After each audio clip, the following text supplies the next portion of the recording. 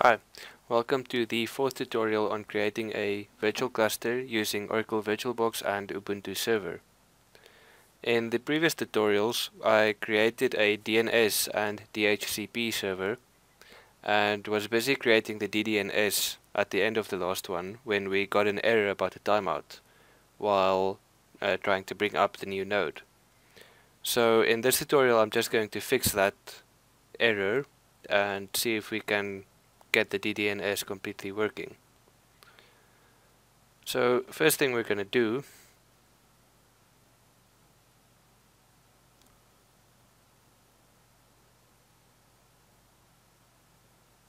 is edit the bind service, well, the bind zone files. I found an error in the reverse zone file.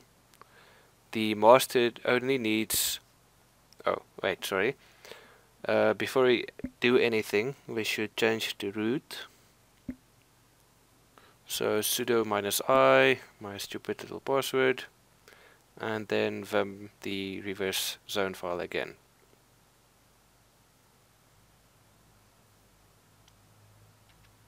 Okay, so we just need to add the testcluster.com domain at the end of the master entry. So that should be it. Okay.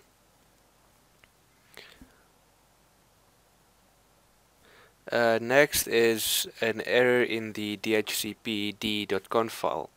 Now the timeout error that we got was caused by the firewalls blocking all connections to port 53 on this computer from a public IP address.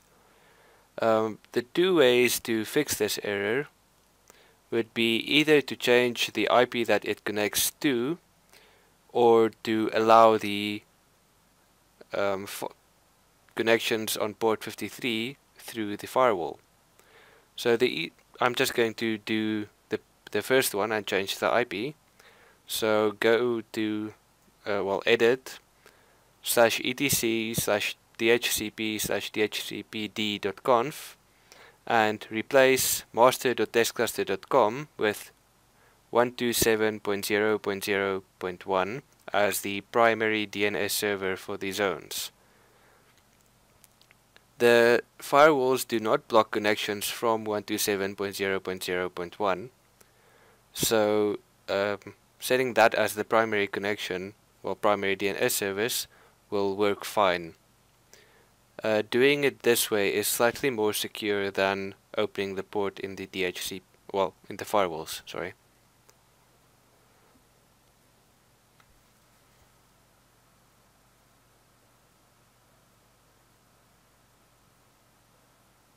Okay, so let's just restart the bind9 service. Other way around. Service bind9 restart.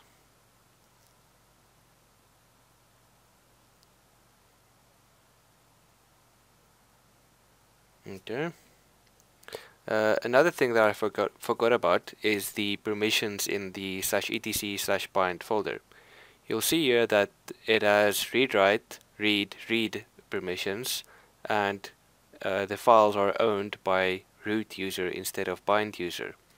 We want the permissions to be read-write execute, read-write execute, read-write. No, sorry. Last one should only be read execute, and the owner should be bind. So let's start off with gmod 775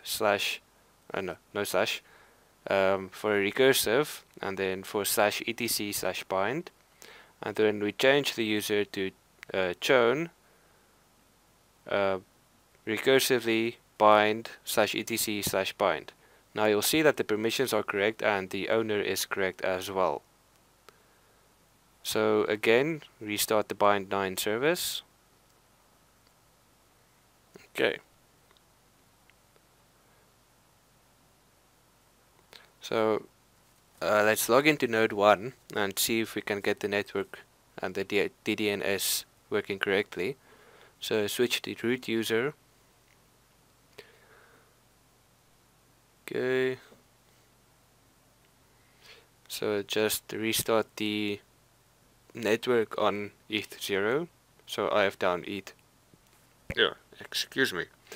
ifdown eth0, and then before we start the Ethernet interface again, we want to tail this /var/log/syslog file so that we can see any changes to the DNS and DHCP.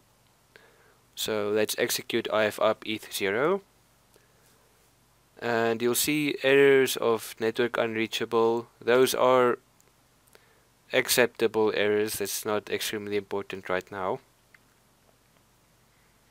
And there we get the timed out error for adding it to the forward map again. Now, it's a stupid error that we made. We updated the settings for the DNS server, but we never actually restarted the server. So service ISC minus DHCP minus server restart. And I made an error.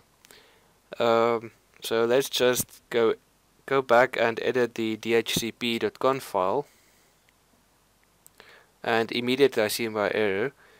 That should be 0.0, well, 0.1.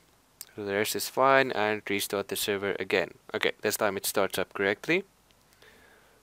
And now bring back node 1 again, eth down, ifdown, tail the file, and ifup. Okay, there we see added reverse map from 2.0.0.11.inaddress.arpa to node 01.testcluster.testcluster.test.com. Sorry, node 01.testcluster.com.testcluster.com. Now, in Ubuntu, unlike in CentOS and Scientific Linux, it automatically adds the domain to the back of the hostname. So since our hostname is currently node 01.testcluster.com, it adds .testcluster.com at the end of it again. So we're going to change the hostname to node 01, and then just make the changes permanent by editing /etc/hostname. Okay, you can't see me doing it here, but there should be node 01.testcluster.com, and I'm only removing the .testcluster.com and saving the file. And now just edit the dhcpd.conf file. Again, I'm being slightly retarded, and you can't see what I actually did. I just removed the .testcluster.com from the file that we had in the top line. So if I restart the service again, you would have seen it added the reverse map to the correct domain. It added a forward map as well. And pinging the hostname from the head node, you'll get a domain name error because we haven't added the name service to the resolve file yet, as I'm doing now. Once you've added the name server again to the resolve file and ping node 01, you will actually get node 01. Okay, so let's just bring up node 2 as well. Log in. And typo in my username. And immediately switch to root user. And okay, the hostname is correct here. So we just need to add the dhcp/dhclient.eth /eth0.conf. So just add those few lines, that should be node 02, not node 01, to your config file. Just the usual send fqdn.fqdn request, whatever. Okay, so once you've saved the file, we still need to set up the interface. So verm/etc/network/interfaces, and then add auto ETH0, iFace, ETH0, iNet, DHCP. Okay, just save and quit the file. And then we can IF up ETH0.